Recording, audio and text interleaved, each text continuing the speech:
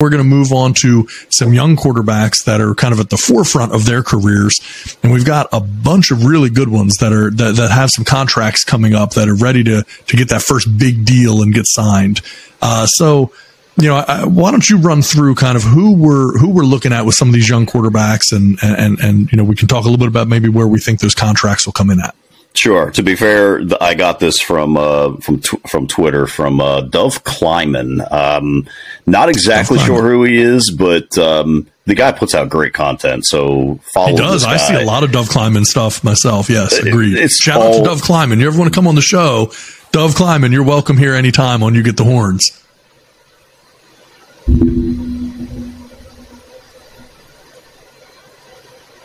I lost you there. You still there? No, you're good. All good. Oh, gotcha. All right. Yep. So shout out to Dove. Puts out good stuff. Yeah. So he put out a tweet asking how the following quarterbacks should be paid from most to least. All right. Now, here are the quarterbacks. Lamar Jackson, Joe Burrow, Jalen Hurts, Justin Herbert. And then I'm assuming just because he puts a lot of funny stuff out there, he threw in Daniel Jones. I think for our conversation, I think even Daniel Jones's family would think that he should probably be paid least. Not saying Daniel Jones is not going to get paid. People think it's crazy that he's asking for 45. I don't think it's that insane, especially when he's going to get tagged and be at 32 on the tag. If they decide to tag him, I don't know that 40 to 45 million is going to be without the realm of possibility for him. So good on him. It's perfect timing to be coming up on a contract as a quarterback who plays at least somewhat decently. I assume Daniel's going to have to throw for more than 20 touchdowns in a season to really make it worthwhile. But dude's got legs. I mean, over 700 yards last year. But for this conversation, we're going to kick Daniel Jones out. I can't imagine there's ever. He's your bottom. Daniel Jones is your bottom. Everything else is above that. I would love for someone to make an argument that he should get paid above any of these other guys. I would love to hear that argument. So maybe that's something we can throw out to people if they so inclined to comment on these. So, all right, Lamar Jackson, Joe Burrow, Jalen Hurts, Justin Herbert. Who deserves to get paid the most to the least? Okay. You want me to go first on this? Yeah, go first. To me, I'm going Burrow first. I think proven as a quarterback, it's Joe Burrow. So he's your top guy. Now, if Burrow's top, it starts to get really, really interesting from there, doesn't it? Because Lamar is an MVP. But he really has not played statistically dominant football or been healthy for the last couple of years to play an entire season. That's 2 years, yeah. Yeah, he's still going to get paid a lot of money. Jalen, great year last year, MVP candidate for a good portion of the year, took his team to the Super Bowl. Justin Herbert may be more talented than any of these people, but I don't think Herbert is going to be, in that class right now. So I'm going to say after Burrow, I'm probably going to go, it might actually be Lamar, Hurts, Herbert. So Burrow. Go Joe Burrow, Lamar Jackson, Jalen Hurts, Justin Herbert. It's hard to argue. Now, this is a tough one. I mean, I could see any argument there. I could absolutely put Hurts above Lamar and just say Burrow, Jalen Hurts, Lamar, Justin Herbert. Again, if we were just paying off of true production and true skill set and potential, again, you may do this totally differently. You may say Herbert's 1 or 2, but the problem is he's playing for the Chargers, who aren't winning, and it's not there. So it's tough. It's tough. Yeah. What do you think? Let's start from the top. I mean, do you agree that Joe Burrow's number 1, or do you have a different number 1? It's hard to argue Burrow number 1. I will make an argument, however, because I believe there is a recency bias here. All things equal, everyone's healthy, and maybe you do have to throw that factor in there. I'm taking Lamar 1. I'm going to pay Lamar the most. Former MVP. He is your team. So again, it's probably would be based on whose team's paying who. But he's done more than Burrow has, I think. I'm probably going to get blasted for this by the Bengals fans. I love Joe. I hate Cincinnati, but I love Joe. I think, oh man, this is tough. If you gave Lamar Jackson those weapons that Joe Burrow had, what do you think Lamar could do with the legs that he has? Yeah. I mean, we say this about every quarterback. I mean, sure. Imagine Patrick Mahomes having the weapons that Joe Burrow has. I mean, that's the thing. Joe Burrow he's in the right place at the right time. That's not taking anything away from him as a quarterback. No, but for him to have walked into that situation with those weapons at the receiver and running back position and a solid defense, I mean, you couldn't ask. The table was perfectly set for him to be successful. He's taken advantage of that opportunity. Good for him. But, I saw a stat the other day that the Ravens have spent the least amount of money in the NFL on their offense since having drafted Lamar Jackson. And so when you look at that and you think, okay, he's done what he's done. And in that time, I think they've had a top 10 ranked offense each year, or, I'd have to go back and look at the exact numbers, but successful. Yeah.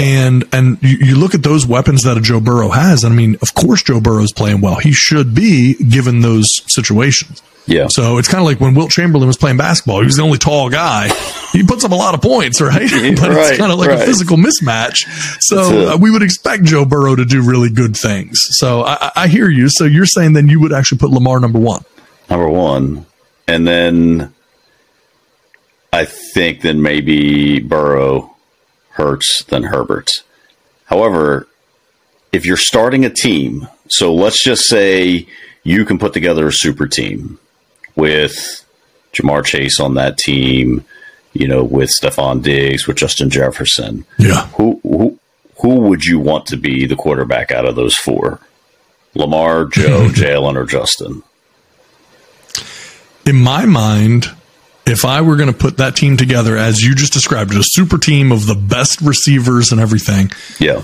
There's only 2 quarterbacks out of that I would want to have the most. And those, honestly, in terms from a pure quarterback perspective, it's Joe Burrow and Justin Herbert. Okay.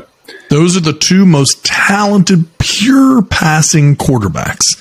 Lamar and Jalen Hurts, the overall weapons that they are, it's far more dynamic. But if you had a team completely stacked with every weapon on offense, then I don't think you plan on running your quarterback as much and doing all of those things, in which case I want the best pure passers, which is back to a Burrow and a Herbert. This is tough. I'm going to be so curious to see what everyone else has to say. I mean, you could make a case, I think, for all of them, because if you put a Justin Herbert with the Eagles, or you put the Justin Herbert with Cincinnati, even with Baltimore, does he make the team better? I think so.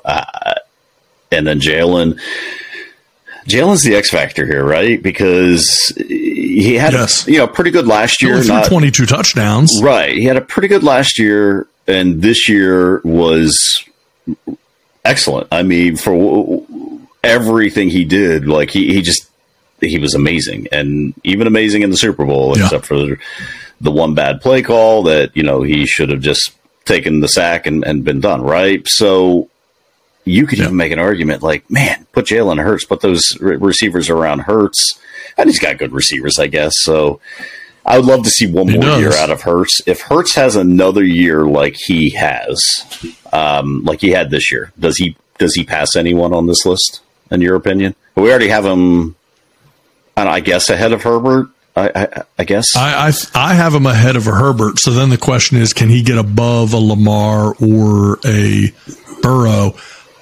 In my mind, because of the fact I had Lamar number 2, I would say, if he has another year as good or better than this year, and that does mean that he stays healthy. Yeah. Then I think he could potentially start to get an edge above Lamar. Going to be interesting. So, yeah, and I'm going to assume all these guys are probably going to get a contract this offseason. I'm not so sure about Herbert. I haven't heard a lot about his contract situation or whether or not they're looking to give him an extension. So I wonder if he'll play another year before they start entertaining I think they're going to give him an extension, but if I'm him, I'm just content to sit back and wait, right? Let these other Show guys me what you can do. I think everybody right now is waiting to see what Lamar's going to do, and what that contract is going to look like. I mean, we could do a whole episode just on Lamar Jackson's relationship with the Ravens and his contract situation, but I think everyone right now, and I don't blame them. If I'm a Joe Burrow, I'm sitting back saying, well, I don't want to do anything until I see what happens with Lamar.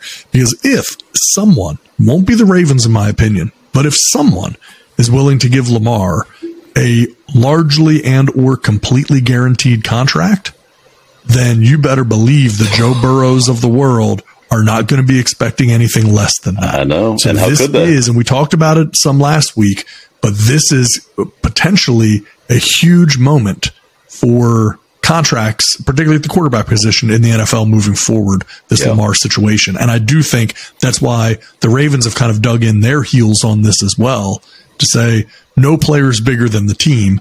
We want to be fair and reasonable, but it has to work for both sides.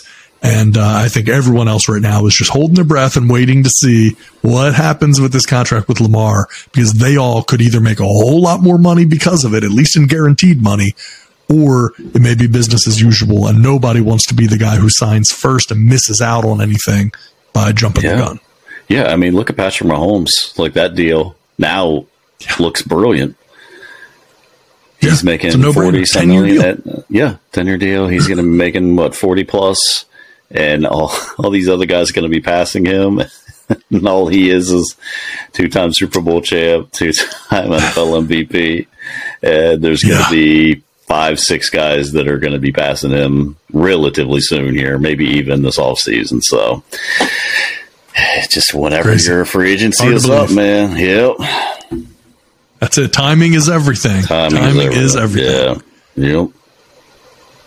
And I will go ahead. I'm going to put this poll up both on Spotify and on our YouTube. I will put a poll up and let people vote on who they think of these quarterbacks should make the most money, right? Between Joe Burrow, Jalen Hurts, Justin Herbert, Lamar Jackson, of those 4 quarterbacks, who should make the most? I'll put that poll up, and we can maybe talk next week about what some of those results were. That'll be good. Put Daniel Jones on there. I mean, just come on. His family's watching, man. Okay. His family's watching, man. Put him on there. All right, Daniel Jones, you're going to be on the poll as well. All right. Keep an eye out. Checking. Can't vote too many times for yourself. I'm going to limit to 1 vote per person. So Daniel Jones is going to be sitting there clicking and clicking and clicking. We're not going to play those games again, Daniel. You burned me last time. You burned me last time. Fool me once, shame on you.